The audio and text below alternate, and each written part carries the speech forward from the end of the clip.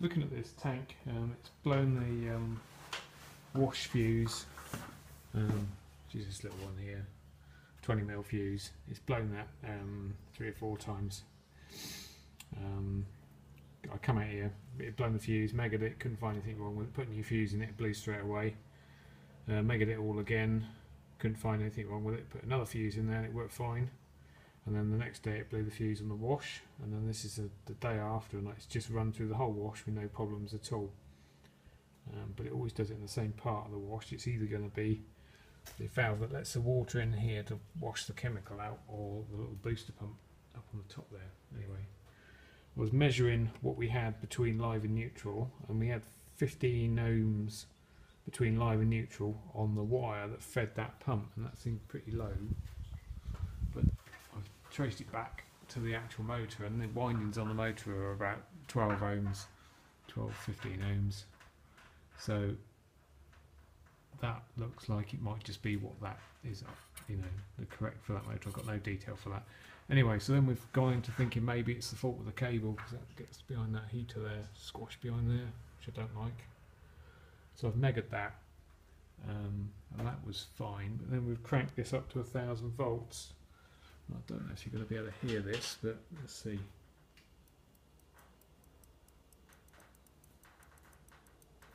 Oh, there's a stepladder creaking as well.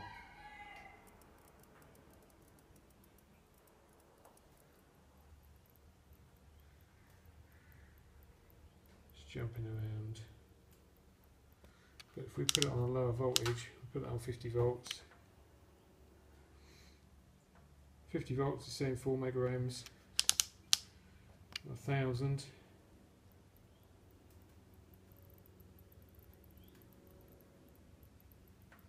I can actually hear that sparking.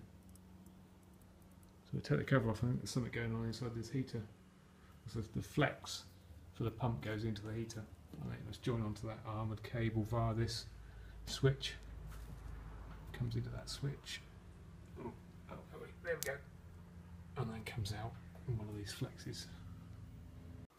We've got a lot of water in there. I think we probably better turn this off.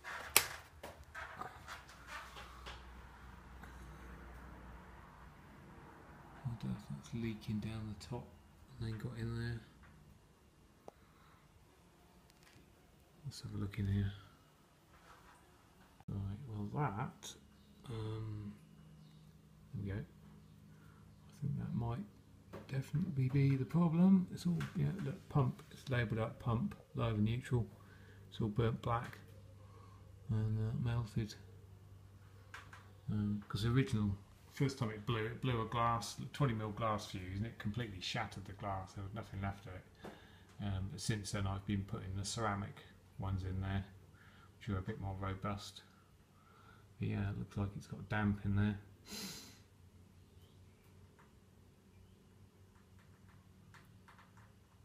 Yeah, not good really. I need to have a look at this heater. It's not really safe.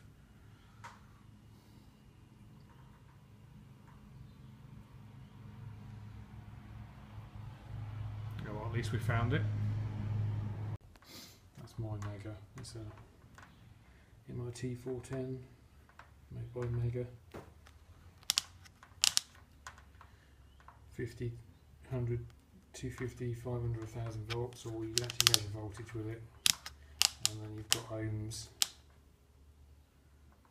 and kilo ohms.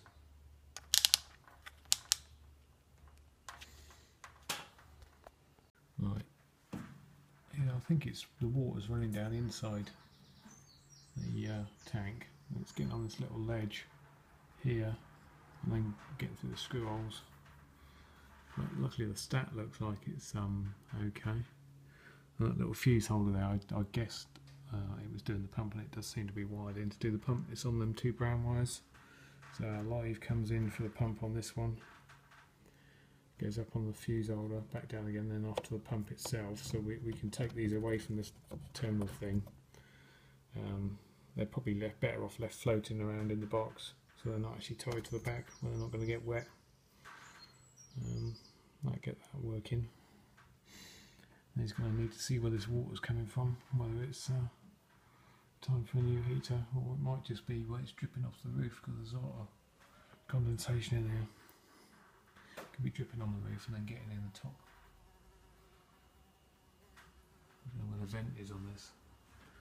Might be on the, might be the overflow, and the vent might be on the top. It should be piped outside. All the steam from when this is heating up water condenses on the roof and drips. You can see how it's making all the steels go rusty. Oh, well, at least we found the problem. It's that bloody terminal there. Got some, I just crimped those and put some brush on electrical tape on there. I've told the customer they need to look at the heater and see what's leaking. That's the milking parlour guy's department. Might just be because it hasn't got a vent on there, I don't know, it might be vented out the side.